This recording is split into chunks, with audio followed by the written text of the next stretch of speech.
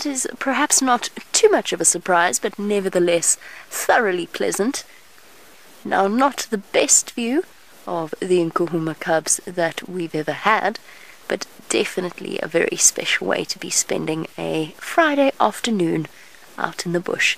And luckily for us, lion cubs don't tend to stay too still for too long, which means there is a chance that they are going to start moving more into the open area to start to play, because I think that their play is a little bit restricted.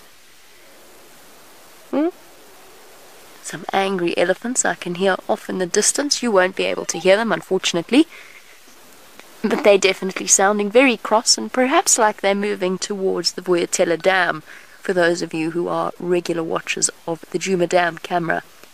So Mom is here. She has positioned herself in an even more obscure place, hidden behind the bushes and the leaves.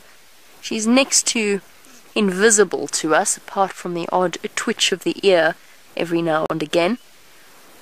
A really, really tricky position in Maggie the makeshift Mahindra. Just to give you a sort of a brief idea of where we are on the the eastern bank of a river system that cuts through in front of us. So there is an enormous dip in front of us. There is an enormous dip on the other side of the lines. It would have been okay for our little landies, and I know that Rusty did a fantastic job this morning, or at least Brent driving Rusty did a fantastic job of positioning in a good spot to see them, but for us that is next to impossible. So we'll just have to bear with the view that we have for now and hope that the little cubs decide to oblige us by... they are starting to play behind the trees. You see a little bit of that, Brian. Awesome.